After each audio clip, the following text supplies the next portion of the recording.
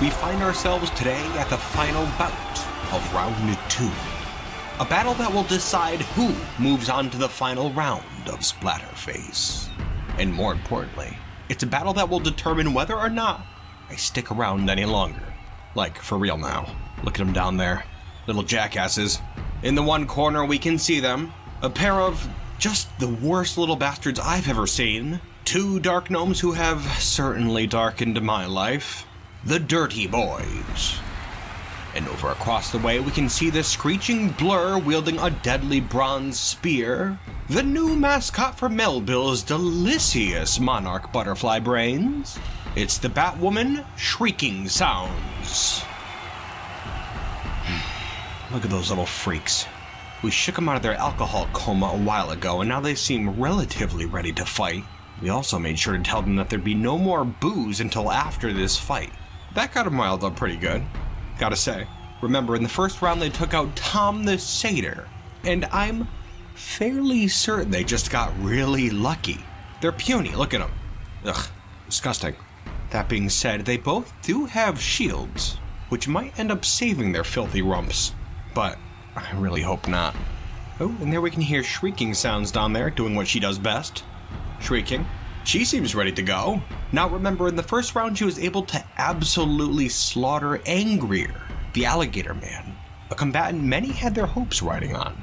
I'd like to think she stands a good chance against the little blue bastards down there, but I'm not getting my hopes up again. We'll have to see. Really hoping she does well. Well, what do you say? I think it's time to get this show on the road. Let the third bout of round 2 commence. There they go. Shrieking takes flight, and they meet. The Dark Gnomes hopping wildly, trying to hit the bat. They're blocking that deadly spear disturbingly well. Shrieking charges, pushing a gnome back. Regrouping, Shrieking slaps the hammer away from one of the gnomes. Ooh, destroying its hand. She turns, charging down the other. Bam! Ooh, both arms. Stab, and a stab, and a stab, and that gnome is gone. Just like that. The other gnome came up behind, but it looks like she was ready. More than ready, actually. Oh, dear me, that might be, yeah, that was it. That was very quick. Huh, well, I guess I was hoping they'd put up a little more of a fight. Oh well, who could complain?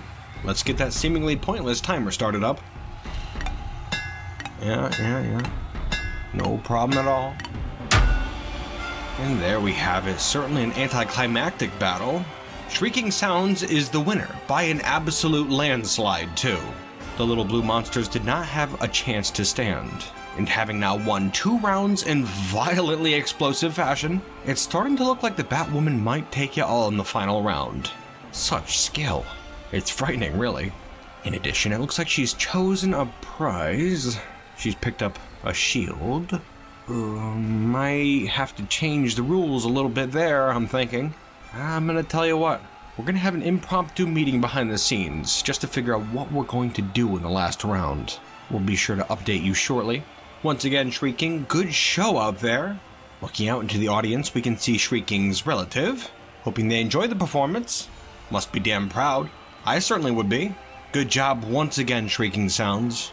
And as for those nasty little gnomes, our staff can finally breathe a sigh of relief. You know, I'm surprised they managed to get past the first round, really. I guess they deserve a modicum of respect. We've got to honor our fallen gladiators, whether we like it or not. Mixed emotions here, to be sure. Now, before we wrap things up, we'll do a quick review of the coming bout, the final bout, that is. Very exciting. We are on the cusp of greatness here, dwarves.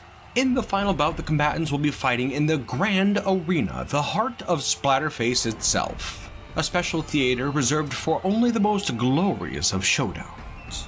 Combatants will be placed at random in each of the 3 corners, and that includes the unlucky southwest corner. No worries though, I assure you. There is nothing but good luck in this pit. Yep. Alright, we're getting word here about the details of the final round, and it's very interesting. Now, of course, in the final round, we have 3 combatants. Kulak, the Eye Man, wielding an iron longsword and armored with bronze shield, golden mask, and leather gloves. The 2 remaining battle beetles, armed with 3 whips and armored with a bronze buckler and helm. and Shrieking Sounds, the Batwoman, armed with her bronze spear and armored with bronze helm, gauntlets, low boots, and a woolen cloak. That's right, she's not going to receive the shield as a prize, which I know is a little upsetting, but she's obviously very highly skilled and it's doubtless she'll need it anyways. We gotta keep things interesting here, you know. Sorry, Shrieking.